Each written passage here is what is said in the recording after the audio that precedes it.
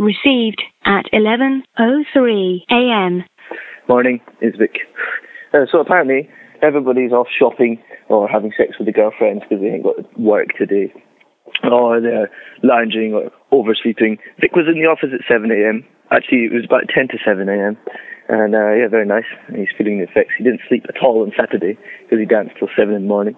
So I'm going to try and make it wherever you are. So you got to call me back and tell me where it is you're DJing. And I think I'm going to bring Vinci and Badger and all them, but I don't know who's doing what, where, bye.